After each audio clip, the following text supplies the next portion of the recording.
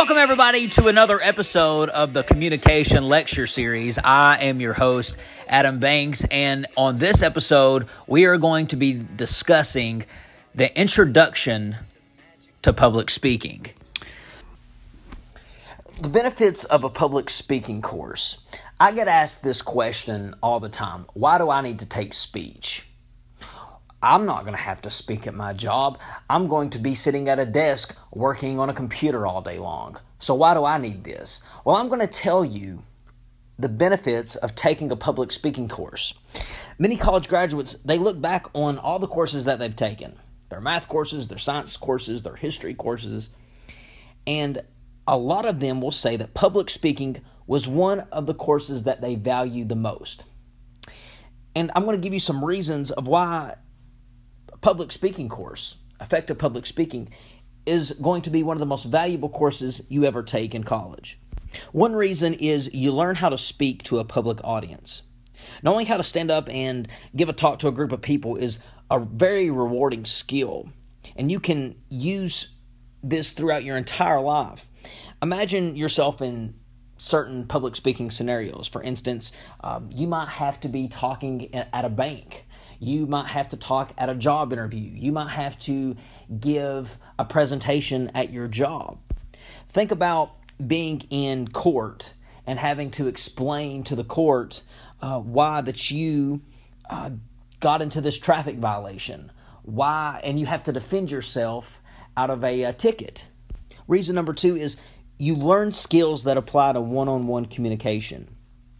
Now, most of the time, public speaking courses focus on talking to groups, but you can also take those skills that you learn by talking to groups and apply that to individual communication. Let me give you an example. You're at a job interview and the hiring manager says, "We've got 50 well-qualified applicants for this job. Why should we hire you?" Bingo, you are going to have to give a solid answer to that question. In a public speaking course, you are going to learn how to organize and present persuasive messages. Let's say another scenario is that you are at a bank and you are talking to the banker about taking out a loan for a home. Well, the nonverbal communication skills, such as, your eye contact, your facial expressions, those things that you learn in a public speaking course should help you convey to the banker that you are a trustworthy and reliable person who will repay that loan. Reason number 3 is you develop the oral communication skills that are prized in the job market. Research shows that oral communication skills is the prized value skill that a lot of employers love in their employees. And not to mention, once you snag that job and you secure that job for yourself, those oral communication skills is what's going to help you get promotions in your job. The 4th reason is you work in an ideal environment for getting experience and building confidence. When you're in a public speaking course, like the ones that I teach, that is the ideal environment for you to learn, because we're all family here. We all are going through the same thing. We're all nervous. We all are going to make mistakes because we're all new in a public speaking course. All of my students are, lack of a better word, amateurs in speaking when they first start out. So they understand and they sympathize with you as you're giving a speech. And it is the perfect place to learn what you need help on. For instance, if you say every other word, and you say it so much that it becomes distracting to your audience, it's good for you to learn in your public speaking course, because you're going to hear it from the feedback that you get from me as your instructor, or you're going to hear it back from your fellow classmates, and it's a good way for you to learn from that. Most students at the end of their public speaking course, they gain so much confidence. It amazes me, and it's one of the best things that I love about my job is what a student is like when they first walk into my class and how they are when they leave, of how much more self-confident they are. The 5th reason is You can make a contribution to the lives of other people. You can speak at formal events. You can really influence people through speaking. Motivational speakers, for instance, are people who influence others. You can influence people at a funeral if you're asked to give a eulogy. You can influence people at a wedding if you're asked to give a speech at a friend or a family member's wedding. Words are powerful, and you can really impact people through your words. And a public speaking course is going to help you with that. So that's some benefits of a public speaking course. Let's talk about the speech communication process. The first thing you need to learn before we talk about the communication process is speaking and communicating are different. I am speaking to you right now, but am I communicating to you? Let me give you an example of what I mean by that. Because if you can speak to a listener and the listener does not understand your message the way you meant it to be understood, you have failed at communicating your message. Let me give you an example. A job recruiter coached a young lady of how to present herself at a job interview. And the job recruiter says, okay, when you go to your interview, wear your best, dress your best. So on the day of the interview, the woman shows up in a prom dress. The recruiter had meant to wear your best business attire. That's what she meant to say. But the young woman had interpreted the advice as wear the fanciest clothes you own. So the job recruiter failed at communicating with her listener. She spoke, but communication didn't take place. A speaker can give information all day long, but true effective communication fails to take place if the listener misinterprets your message. To fully understand this and to fully make sure that you do communicate while you are speaking, you need to understand the elements of the communication process. There are 7 distinct components to the communication process. The first element of the communication process is the speaker. In this situation, I am the speaker. And being the speaker, you have a great deal of responsibility because you constantly have to keep asking yourself, am I getting through to my listeners? Are they understanding what I am trying to communicate to them? The second element of the communication process is the listener. The listener is the receiver of the speaker's message. That's your audience, the recipient, you could say. You as a listener, you also share, maybe even equally, the same responsibility as a speaker because it is your job to dissect what the speaker is saying and try to make sense of your speaker. So you have to do everything you can to avoid the temptation to daydream or to let your mind wander. You must listen with an open mind and listen to everything that your speaker is saying. Because what happens if you just judge your speaker on what they're saying just because you don't agree with it, that's going to get in the way of your listening. The third element of the communication process is the message.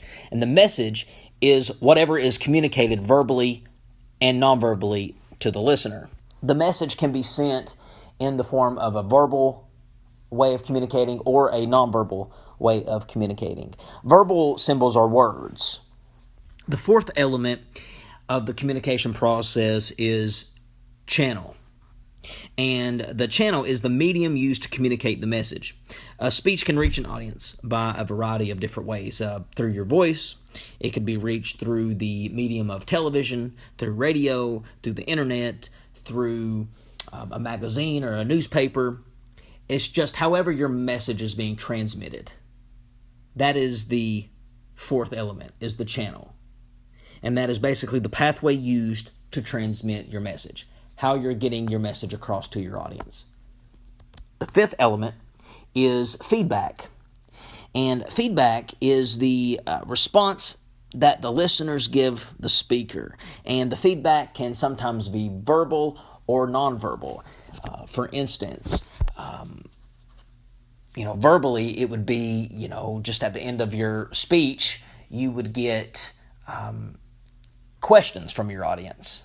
A nonverbal feedback would be what your audience is doing nonverbally, like yawning. If you got people in your audience yawning, they say that yawning is a silent scream that you are being very boring and what you're saying isn't very interesting.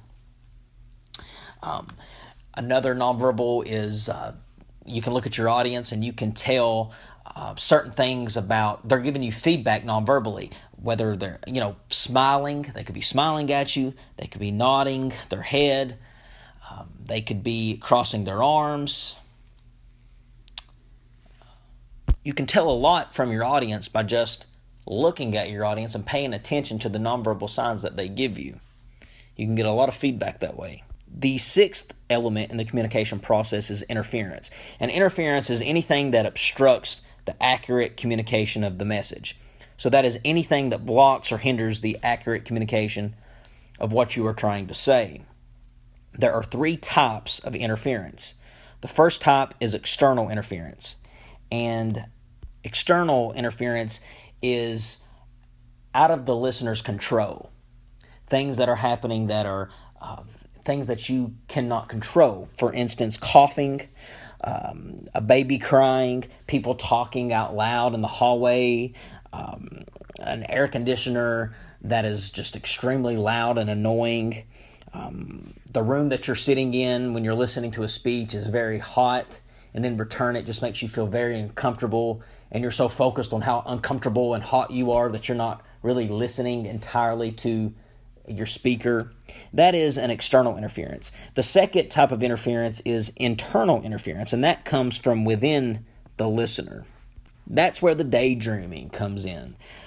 You're just listening to your speaker, and then all of a sudden your mind just starts to wander, and you start daydreaming about what you're going to do when you get out of class, or what you're going to do when you get out of the meeting that you're in, or you start thinking about what you're going to have for dinner, or you start thinking about a problem that's going on in your life, because we all got things that are going on outside of our lives. We're all busy.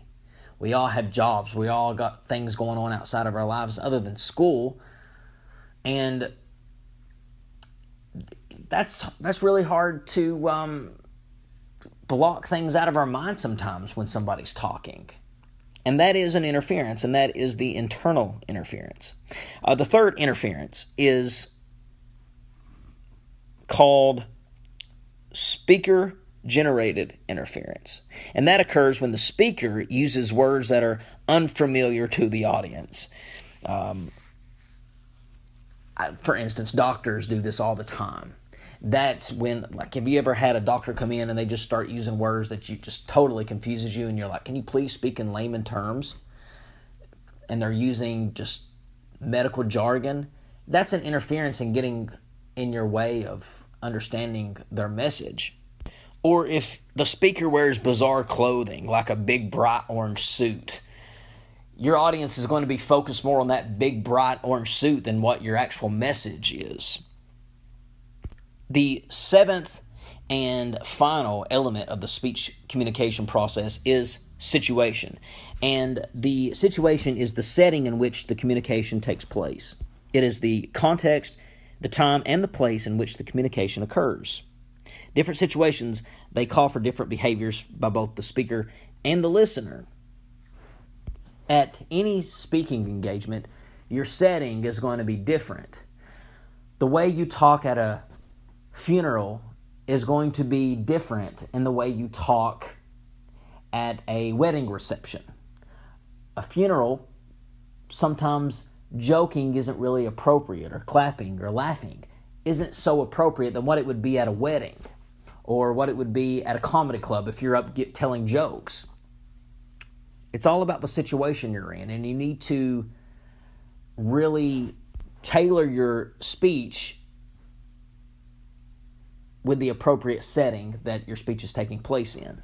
The time of day plays a huge part in how receptive your audience is. Studies say that 3 p.m. to 5 p.m., a lot of people around that time seem to be very sluggish and sleepy during that time of the day. So that's when you know that if you're speaking from 3 to 5 p.m., you need to be very lively. You need to show colorful visual aids. You need to tailor it to the time of day you're speaking at. If your speech is going to be a long speech, you might want to invite your listeners to stand up, stretch, get up, move around for a little bit at a halfway point at your speech. When you prepare for your speech, it's just important to find out as much as possible about your situation. Where your speech is going to be given. Is it going to be indoors? Is it going to be outdoors? What is the nature of your speech? How many people are likely to be present at your speech?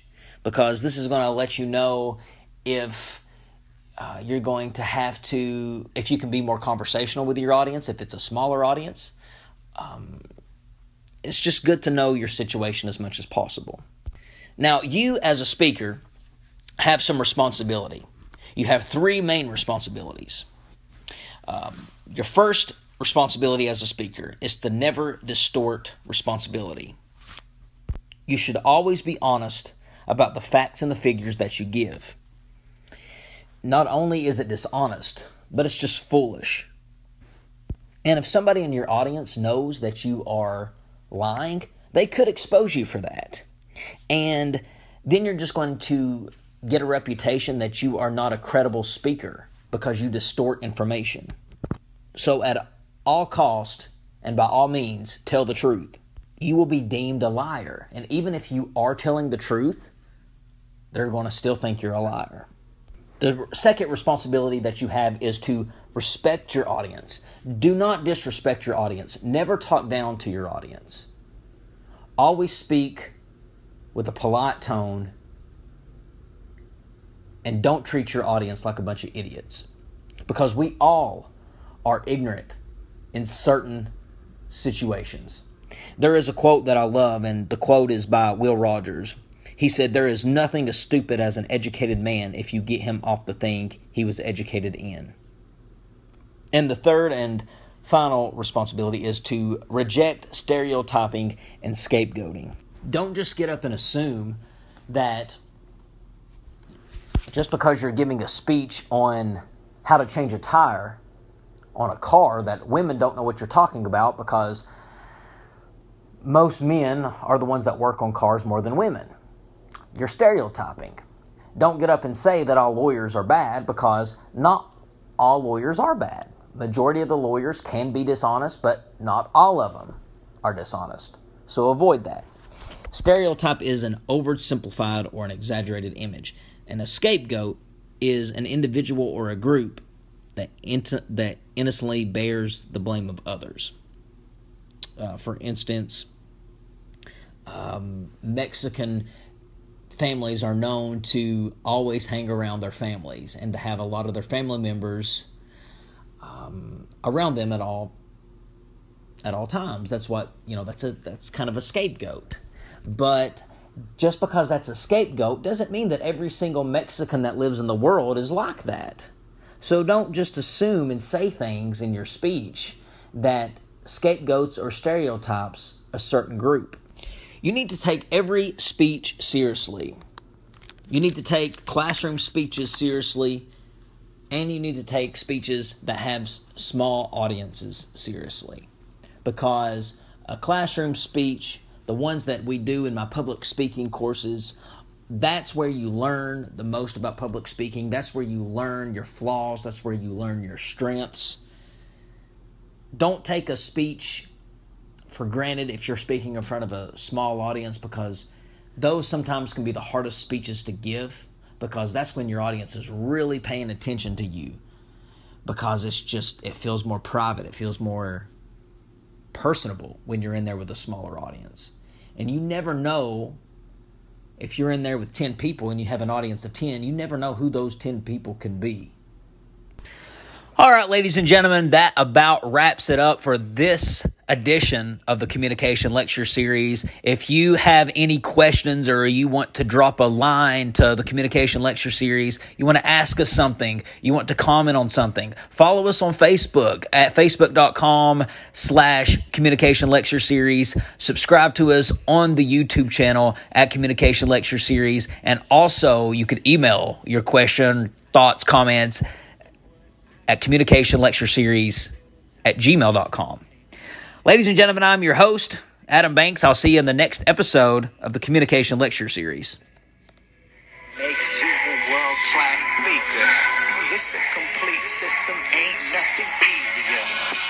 I used to be shy, never had a clue.